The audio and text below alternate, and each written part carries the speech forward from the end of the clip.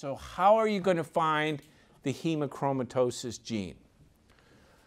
Well, somebody clever identified a recognizable sequence. This was an area of another gene that was involved in iron metabolism. And they saw this on a gene on chromosome 6. We'd kind of known where it was, but without knowing the precise location. And that's what led to the discovery of the gene. Once the gene was discovered, it was fairly quickly developed into a simple genetic test. It's one of the simplest genetic tests going because the typical hemochromatosis patient, they almost all have exactly the same genetic mutation. I mentioned the HEIRS study. So this was a huge project. This is where we sampled, and you can see London there. And we also sampled in Washington, D.C., Birmingham, Alabama, Irvine, California, Portland, Oregon, and Honolulu, Hawaii. So our conclusion was that amongst self-reported Caucasians, 1 in 227 were homozygotes. That's a very high number. 101,168 people tested. 12,993 have an elevated ferritin. It's extraordinary. 5,997 have an elevated TS, and the number of C282Y homozygotes is about 300. So, we got 300 people who have genetic hemochromatosis, and we've got 12,993 who have elevated ferritin that don't. So that's the problem with ferritin, is it's a non-specific test that goes up in all kinds of other things.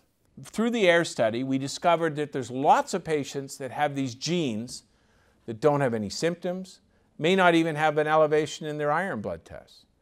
So that's kind of like a non-expressing case. And that was much more common than we had suspected, particularly in women. Okay, getting back to the HEIRS study. This is self-reported arthritis. On the left are men. So the red are the hemochromatosis people, and the green are what we call the control group. You see in the control group, there's 10,000 people. And there's no difference in joint stiffness in the men between the normals and the hemochromatosis. And in the women, the same thing. We've got 16,000 people in the normal group. So this is one of the problems in any study that we've looked at in hemochromatosis, is the attribution of symptoms to the disease. So what did we learn from the HEIRS study? These were published. Some of these were a great disappointment to patients and to some of the doctors, that mass population screening is not recommended. I'm going to show you why they concluded that. There's more genes than illness. That's definitely true.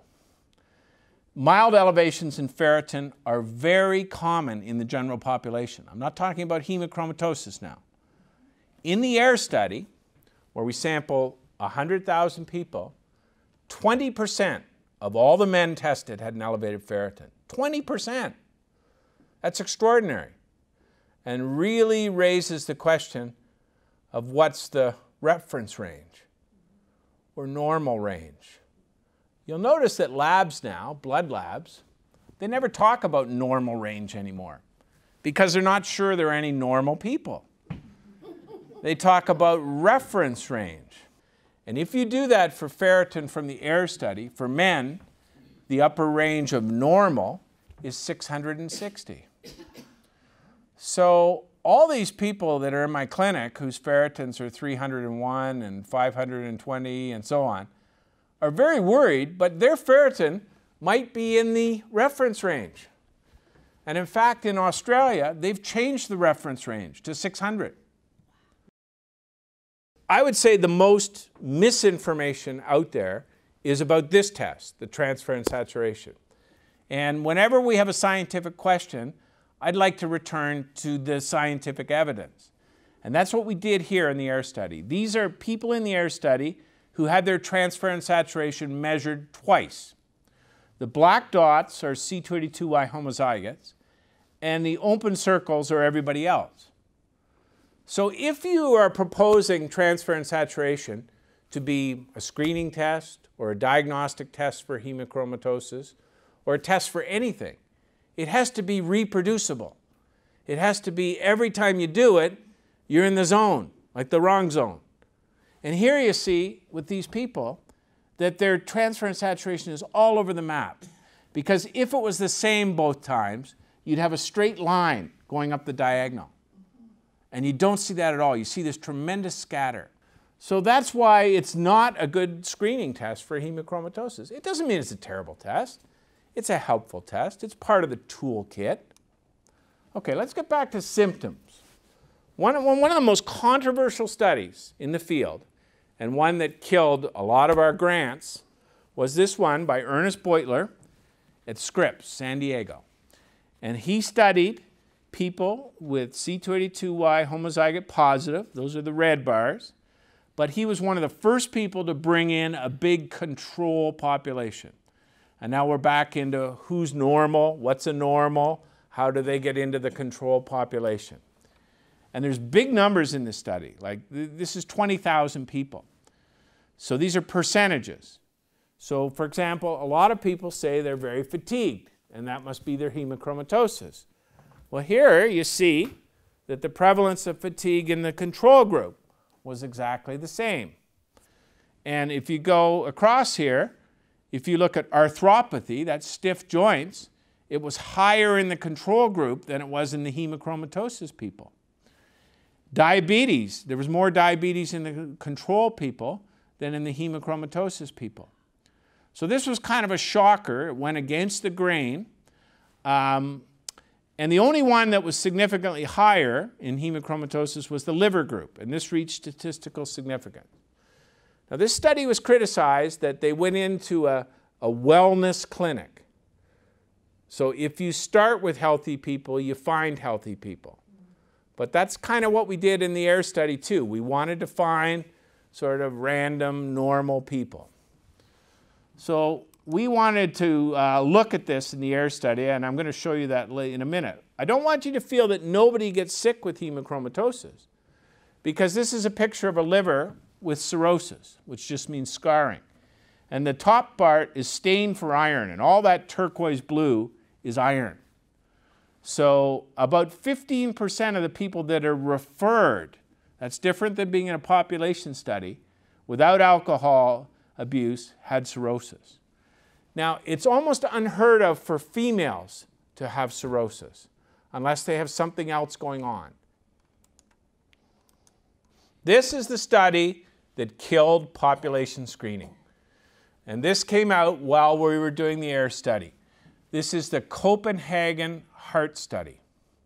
It had nothing to do with hemochromatosis, nothing to do with iron. These are people in Copenhagen that were being studied for heart disease. So it's a population study, it's large numbers of people, and they go every 3 years and give blood to be tested for cholesterol. They have their blood pressure taken, blood sugar. They're asked if they had a heart attack in the past 3 years, have you had a stroke? And they've been doing this for many, many years. Now somebody in an ethics miracle got permission to do genetic testing for hemochromatosis 25 years into the study on stored blood. So now they discovered a whole bunch of people in Copenhagen who had genetic hemochromatosis as defined by the gene test, who didn't know they had hemochromatosis. So they didn't have any treatment.